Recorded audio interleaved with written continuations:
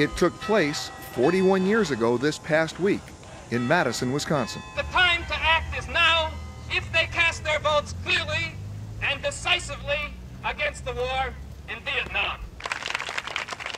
It was the height of student unrest.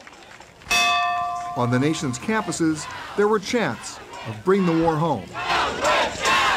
And on August 24th, 1970, they did just that. The explosion at 3:45 this morning ripped through Sterling Hall, which It was a horrific act that was wrong then, it's wrong today, and it changed things in a bad way. The big demonstration was over here. Back in those days, the man who is now Madison's mayor, Paul Soglin, was one of the leaders of student anti-war protests on campus.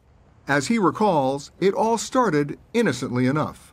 The anti-war movement adopted a lot of its tactics and strategies from the civil rights movement, which was about 10 years older. It was one of picketing, demonstrating, and passive resistance. The people we support in Vietnam. It was the kind of campus where, when, at least in the early 60s, if people had a demonstration, some people would show up in jackets, if not ties.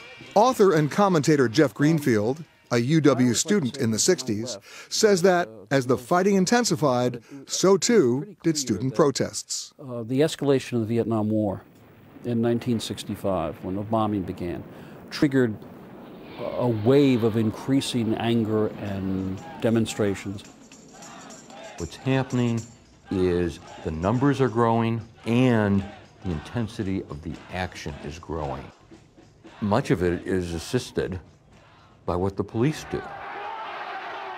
When Madison police beat Soglin and other students while breaking up a campus protest a few years earlier, Soglin says something changed. I remember that evening we had a meeting and one young woman stands up and says, "I don't know what a radical is, but I'm a radical now." She said that experience did it.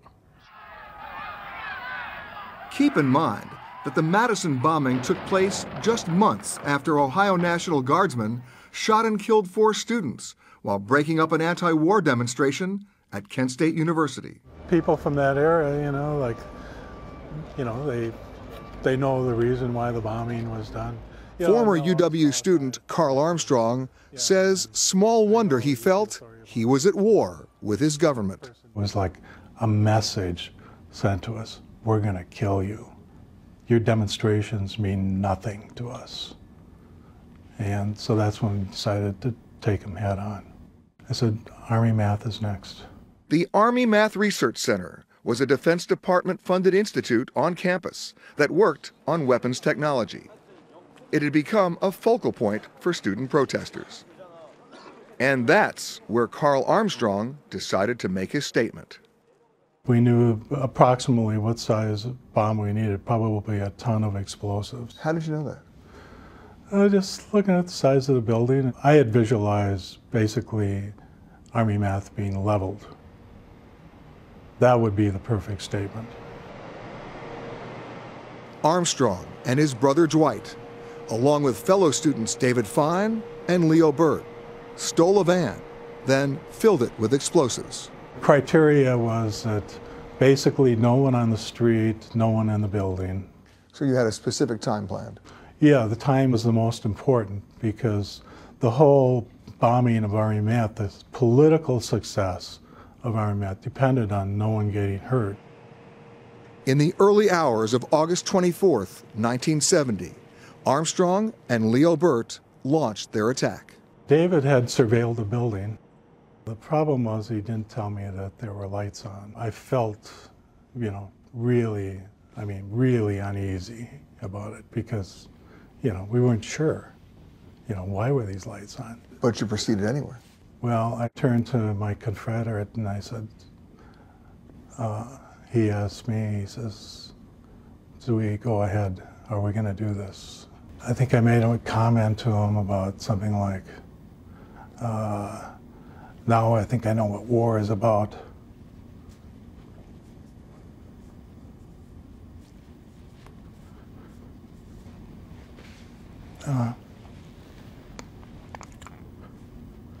And I told him to light it.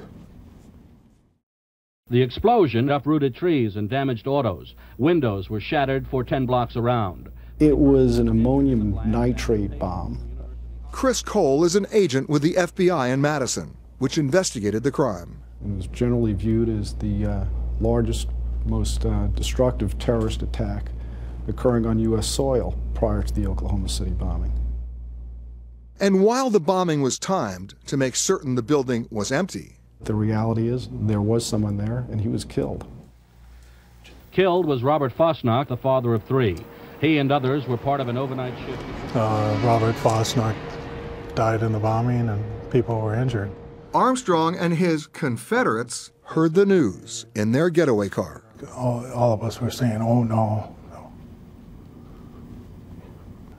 And then I told everybody in the car, I said, maybe with time we'll feel better about this. Has that time come? I don't think he can ever feel good about it. I felt good about doing the bombing per se, but not taking someone's life. There had been deaths on American college campuses already. It's just that the deaths before that were perpetrated by the forces of authority. This time, it was the dissidents. There's no question in the minds of authorities that this was the work of dissident radicals. This was off the charts. This was so different than anything that had happened. And Paul Soglin says it hurt the cause. It was supposed to help. When school reopened a couple of weeks later, it was as though the life had been sucked out of the anti-war movement. I think the Army Math Research Center bombing was the moment when most everybody in the movement had to look into their own souls and minds and say, what are we about?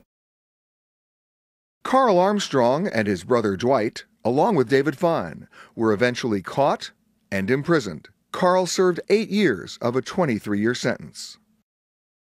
But the fourth bomber, Leo Burt, disappeared, vanished.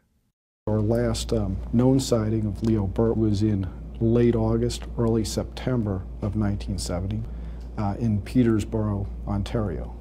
The last time he was ever seen. That's correct. 4 decades and counting since that August morning in 1970.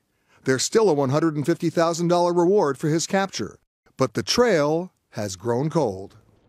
As for Carl Armstrong, he returned to Madison after his prison term. I've lived a bizarre life, surreal sort of existence. In fact, until recently, Armstrong operated a juice stand just blocks from the campus building he destroyed. Carl's brother Dwight also returned to Madison. He died last year. And David Fine, who went on to law school but was denied admission to the Oregon bar, has worked as a paralegal. A life sinfully destroyed can never be restored. Robert Fosnock's widow, Stephanie, remained in Madison, where she raised their 3 children. She never remarried. She chose not to appear in this story, but she did give us a message for Carl Armstrong. She said, "I would like him to know that I harbor no ill will towards him, and I never did." I've always felt shame for, taking someone's life and hurting people.